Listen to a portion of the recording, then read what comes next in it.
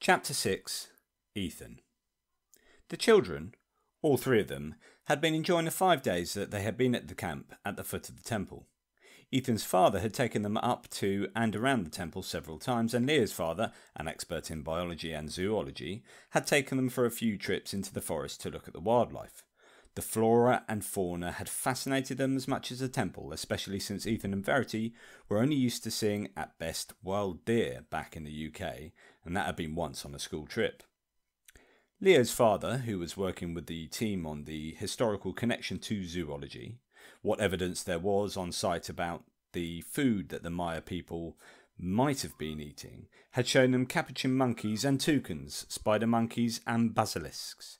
To Ethan's slight disappointment, these were not the enormous, quite literally petrifying creatures of ancient myth, but rather passive, quite harmless lizards no longer than the children's forearms. What these creatures had in common with those in the legends was beyond him. The children discovered that the forest noises were loud in the mornings, loud in the daytimes, and loud at night, all with different sounds.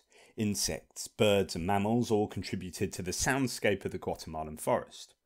One morning the twins had even resorted to arguing about when a forest became a jungle and what the difference in definitions between the two was. Without Google to defer to, such discussions never had the resolution that they did when everyone's friend and general expert was called upon in a given conversation. They realised that Google had a lot to answer for in society, in life, but Google always had that answer. But still, 5 days into their Maya experience, they had yet to enter into the temple. "It's just that we have to do some investigation first," Ethan's father had said. "You no go in. Not now. Not tomorrow. Maybe later," Ernesto kept saying. "I'm sorry, kids. Soon, I promise," Edwin had repeated. Ethan's father had been particularly busy poring over a certain artifact that had been found before the children had arrived at the camp. He had shown it to them, and it was something that Ethan wouldn't forget in a hurry. Daniel had ushered them into the tent with a reverence that made Ethan feel he was entering a church rather than the mud-encrusted marquee. The twins and Leo had quietly gathered around a trestle table laden with trays full of half-cleaned and part-labelled objects, all forgotten, forsaken in favour of whatever it was that lay beneath the only pristine white piece of cloth that the children had seen in days. Without speaking, Daniel had slowly removed the veil, revealing a green head made from carved jade. Ethan's breath caught in his throat, and the silence that filled the tent told him that the others had been similarly affected. It was not the gleaming, polished surface of the mask that had stolen his ability to breathe, nor the size of the artifact. The combination of the two would ordinarily have impressed Ethan because of the value they implied. No, firstly it was the eyes.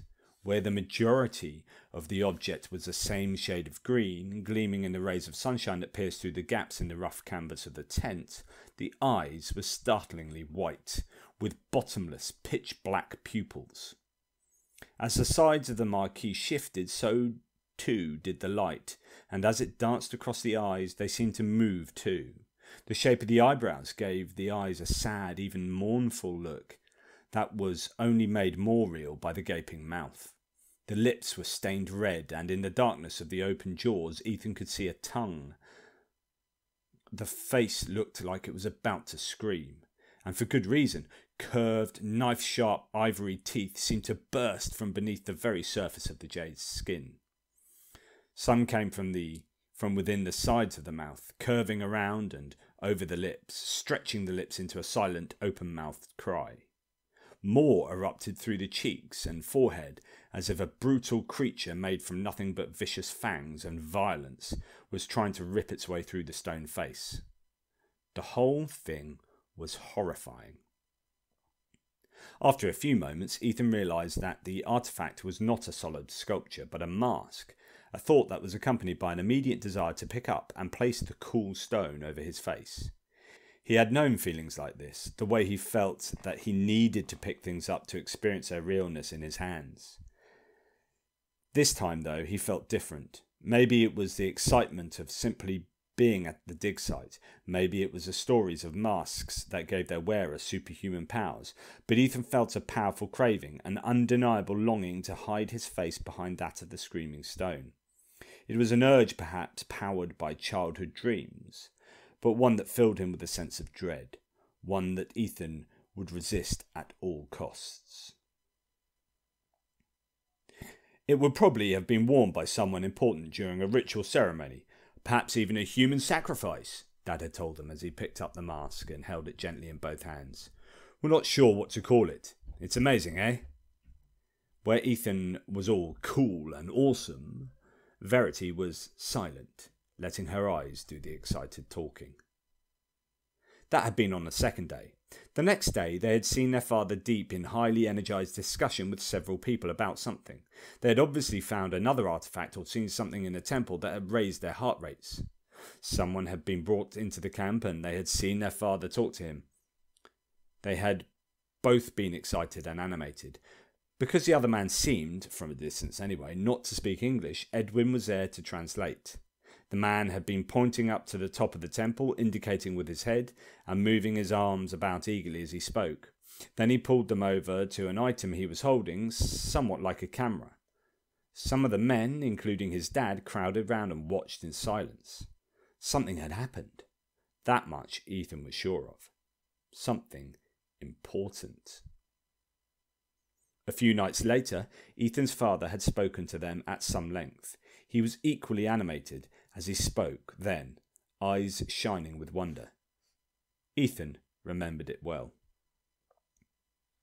One of the archaeologists has found some glyphs, some symbols carved into the rock inside the temple. I've taken a look at the glyphs over the last day, and it seems that they tell us something. What, Dad? Ethan asked, intrigued. Well, it seems like they say or indicate that the Jade Head is or has some kind of curse. Cool? No, this is perhaps super cool. Ethan rolled his eyes. His father continued, with a Verity spellbound. We think that the Jade Head might well be cursed in such a way that it brought about the decline, the end even, of the Maya people. At least, that's what the people who lived here must have thought.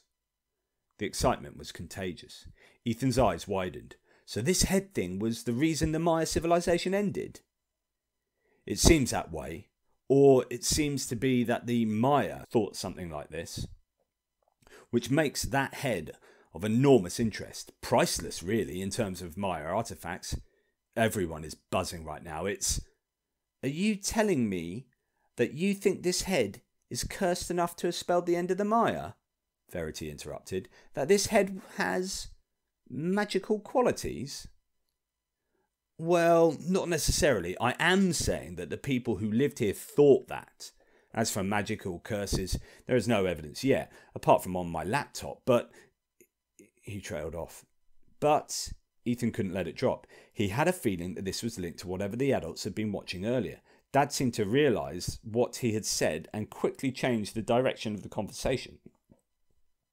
What is certain, he cleared his throat, is that this could be a real part of the history of how the civilization ended. That's amazing, Dad. Man, I can't believe it. Do you reckon it was like the curse of the pharaohs? Maybe it's diseased. Maybe it was left here by aliens with some kind of weird device inside it, or some kind of substance that we can't even detect, coating it, and everyone who comes into contact with it is cursed. Oh no, maybe we shouldn't even touch it ourselves. We could all be doomed. Have you thought of that, Dad? Are we in danger, Dad? Are we? Ethan's voice moved quickly to a panicked pitch as he rattled off his theories. Calm down, Mr. Aliens did everything, including giving us ancient batteries. Verity smirked. Shut up, V. No one can explain the Baghdad battery. I reckon it was aliens who showed those guys how to use basic electrical technology. Come on, Ethan. We've been through this. No serious academic believes it was an ancient battery. You need to stop watching crazy TV shows. Don't believe everything you see. I see you, V. Come on, kids, give it a break, their father said, exasperated. Look, all I can say is that if this pans out and we need to do some checks, then this is an amazing find. Together with the glyphs, this is one of the most important Maya discoveries for years. Heck, maybe ever. Edwin is beside himself with excitement. This place is electric. I've got to do some tests and research tomorrow, but I have to admit, this could be the highlight of my career. Wow, what a great start to your holiday. I mean, your work, Dad. I was wondering, though, who was that guy you were speaking to the other day? Asked Ethan. Ah, yes, I was going to tell you. I didn't want to worry you. He was a guard here before we got here, before most of the team had visited here. He had an experience. An experience? V was intrigued. He noticed some lights from the temple. He went to investigate, and we think he saw the jade head and weird lights. And then he fell unconscious. Anyway, don't worry about that. You just stay safe and keep having fun. But Dad! That sense of awe and discovery, excitement and dangerous adventure had remained with the children. So they hatched a plan. On the 5th morning, they had been taking their breakfast, as they normally did at their HQ, as they called it. Between them, they'd agreed that they must go into the temple. There was no negotiation here. It was going to happen. Their plan involved asking to go to the river, about a 20-minute walk away, which they were allowed to do on their own, and go and look for wildlife. They would be down there for a good few hours, or at least this was what their fathers were to believe. This would allow them perhaps 3 hours in the temple, if they were not seen by anyone. The 3 children packed some equipment in their rucksacks and met at their camp HQ. Just as they were about to set off, they heard some raised voices from the middle of the main camp. Looking over to the centre, Ethan could see his father embroiled in an argument with Ernesto. The bulky man took off his hat, waved it around, and then jammed it back on his head. The conversation was in Spanish, so Ethan couldn't make out what it was about, but it was clearly pretty important and a little heated. There was a lot of hand and arm waving, raised voices, and pointing at one of the tables in the central tent. What's going on? I don't know, Ethan, said Verity, but since our dads know that we're going to the river, I guess now's a good time to get out of here. I didn't like Ernesto anyway. I like him even less now. He gives me the creeps, Ethan complained. The trio turned, leaving the twins' father to fight his battle, and walked out of the clearing and away from the pyramid.